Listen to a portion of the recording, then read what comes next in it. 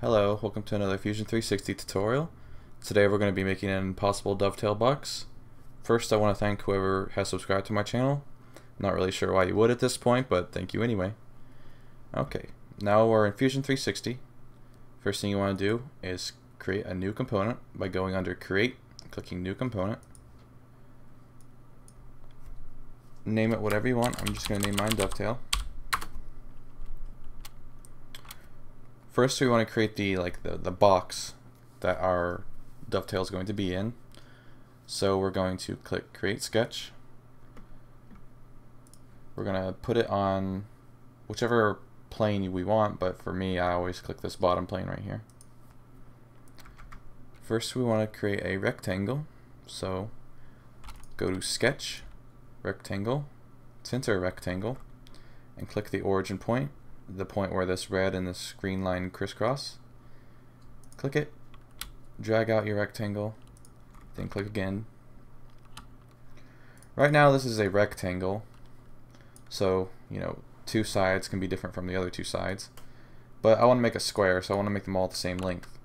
To do this, go to under your sketch palette, go to equal, the equal constraint. Not to be confused with the parallel constraint. They look very similar and I get them confused all the time. But the equal, where the lines are completely horizontal, and click one of either the top or the bottom, and then one of the sides. Now all four sides are always going to be equal to each other. I want this box to be 100 millimeters square, so I'm going to hit D for dimension on my keyboard, and then click one of the sides and enter 100 millimeters. You see all my lines have turned black now. That means they are fully defined. A fully defined sketch object knows where it is, knows how big it needs to be, and knows where it is in a relationship to a fixed point, and that fixed point for us is the origin. I could make an entire video on what constitutes fully defined, and maybe I will, but not in this one. Anyway, enough of that. Stop the sketch, rotate it around, and we're going to extrude this out. So hit E for extrude, click the profile we just made. Where it says direction, I'm going to do symmetric, and where it says measurement, I'm going to do whole length. And then distance, I'm going to be entering 50 millimeters, and then hit enter. Under inspect, this tool right here, or you can just hit I on your keyboard, but just going to hit one of the corners and make sure that yes, it is 50 millimeters tall.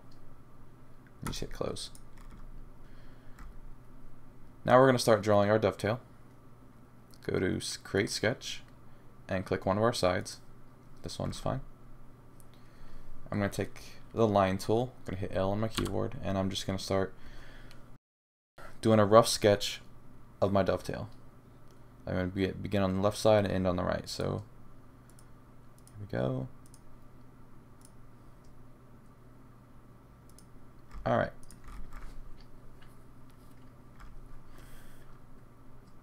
I want both these bottom lines to be completely horizontal. This one already is by chance, but this one is not. It can be moved around. To make it horizontal, gotta click the horizontal vertical constraint on my sketch palette and click the line once. Now I can drag it around and do whatnot to it, and it's always gonna be horizontal. I want these two bottom ones to line up. Going to use another constraint for that, the collinear constraint. Click the collinear tool, then click the two lines. Get out of the collinear tool by hitting select. And now these lines are always in line with each other no matter what I do. I want this top line to be centered above this point, the origin point. So to do that, there's a couple ways. The easiest way for me is go to Sketch, Point, bring your cursor along this line until you see this little blue triangle. That means that wherever your cursor snapped to the center of this line. See, I can put it somewhere on this line and there's no triangle, but if I bring it to the middle, there's the triangle. And you see the triangle has persisted, but now it's a sketch constraint. So this point is exactly in the center of this top line. A lot of words for something pretty simple. Now I want this point, i.e. the center, to line up vertically with this origin. To do this, we're going to do horizontal vertical constraint again and click the 2 points.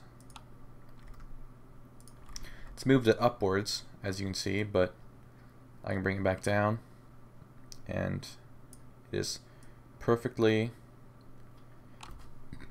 lined up in the center with the origin point. Next, essentially what I'm trying to do with all these constraints is to get this kind of like this, where it's perfectly centered in the sketch, in the box, sorry, and both sides are equal. I want these two bottom lines to be equal in length, so I'm going to use the equal constraint and click them. And I want these two diagonal lines to also be equal. Gonna apply the same constraint. Actually, those ones don't need it. Actually, they're already equal based off the other constraints. That's a topic for another video as well.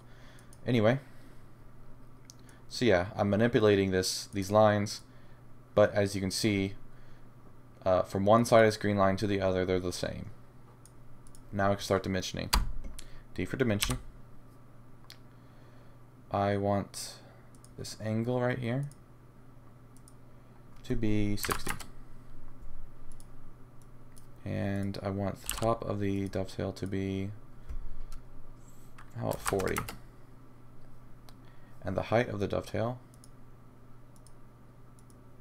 to be 12? 12 looks good.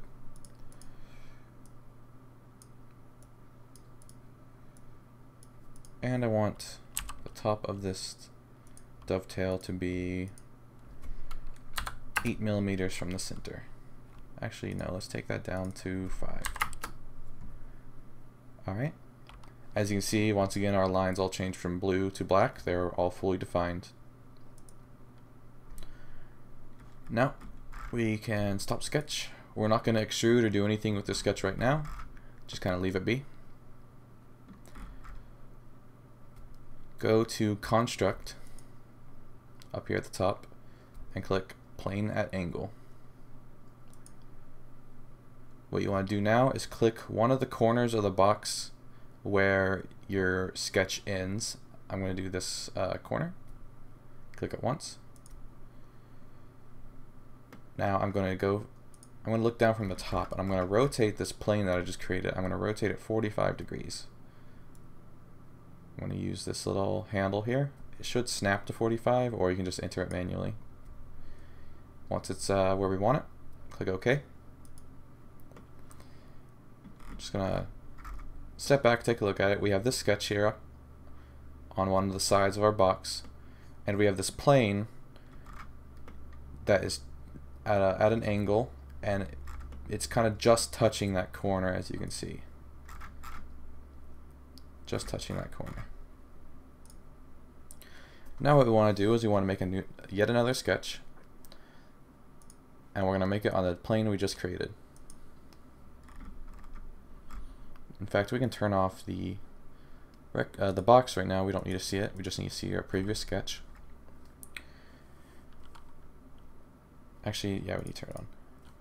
Take the project tool, which is P on your keyboard, and we want to click all of the lines of the dovetail sketch we just made. Just click them once. 1, oops, 2, 3, 4, 5. We don't need all these lines.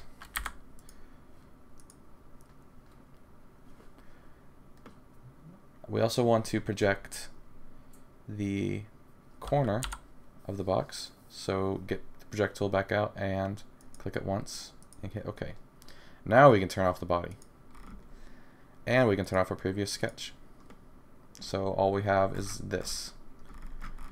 If your sketch, if you're kind of rotating around like me and it kind of gets wonky and you kind of can't get it to look flat down on the sketch again perfectly, just find the sketch over here in your tree, right click it and click look at.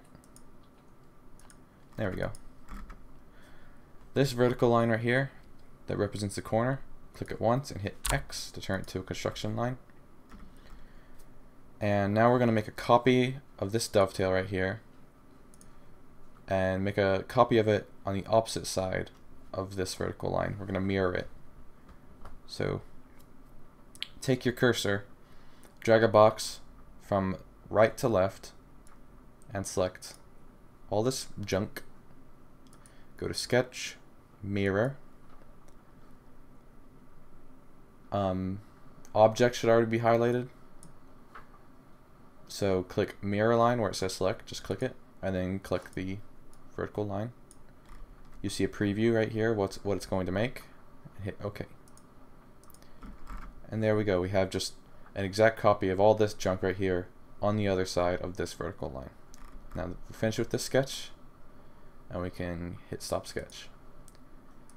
Now's the time to actually make the dovetail. Turn your box back on. Go to modify, split body. Under body to split, we're going to, you guessed it, select our box. It's the only body we have. And for splitting tool, we're going to hit where it says select. And we're going to carefully select every line in this sketch we just made. Starting over here, we're going to hit this one. As such, just clicking every single one. Where it says extend splitting tool, you can have it checked or unchecked. At least for this example. And everything looks good, so click OK. And there we have it. We have our impossible dovetail. It took our box and used our sketch kind of like a blade and cut it into two halves. So we have a bottom half and our top half. We can turn off the top half and kind of see what's going on underneath. If you didn't know prior to this video how an impossible dovetail worked, well, now you do.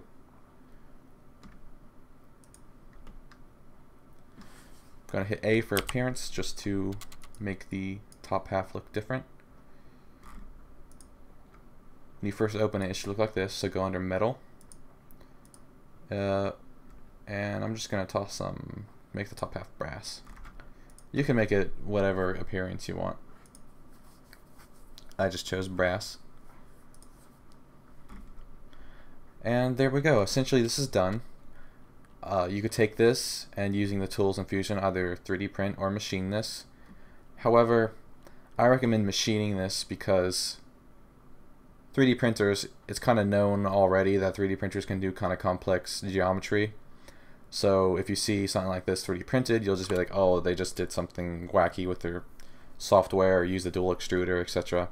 But if you did it out of wood or metal, people will probably scratch their heads more and be like, how did they do that? I'm going to take this a step further and just kind of make a animate this in a way. So what I'm going to do is I'm going to come over here to our tree and I'm going to find our bodies. I'm going to right click each one and click create components from body.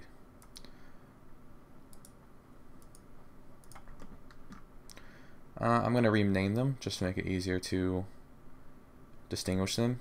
To rename a component, you just double click it. Or triple click, I think. I think it's triple click. Yeah, it's triple click the component real quick. Okay. And you can just type in the name. This one's at the bottom. And this one's the top. Where it has under assembly, or symbol rather, go down and hit as built joint. We're going to click the top, and we're going to click the bottom. On a position, by default it should be select rigid. I've practiced this tutorial a few times already, so that's why all my settings are a little different than what you might see. But this is how it should look. It should select rigid by default. But I'm going to hit slider instead. Where it says position, I'm going to temporarily make the top invisible. And I'm going to select one of these lines. One of these ones that go diagonal. Doesn't matter which. And in the center of them, you'll see a little white arrow.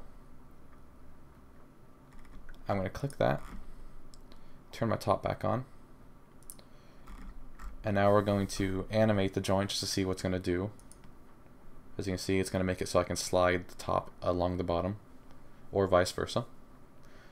Looks good, so I'm going to hit OK. And the bottom, now I'm going to ground it so it can't move. Because right now, the slider doesn't really work because they're both free to move. One of them needs to be held in place. So I'm going to go to the bottom over here, right click it and hit ground. You'll see a little thumbtack symbol come up next to it. Now I can slide the top along the bottom and kind of just, you kind of see just a little animation, or just a more animated way of viewing the impossible joint. So I hope this tutorial helped you. Hope you learned something. At the end of all my videos, I always say, if you have a request for a tutorial, please leave it in the comments. I am serious about that. If you have any sort of like thing you're having trouble with, or you want to know how to create some sort of object, please leave it below. If I have somebody asking me for a tutorial, I probably won't wait 4 months between doing them. So anyway, I'm just saying, if you have an idea, please leave it below. Anyway, thanks for watching. I really appreciate it, and I'll see you next time.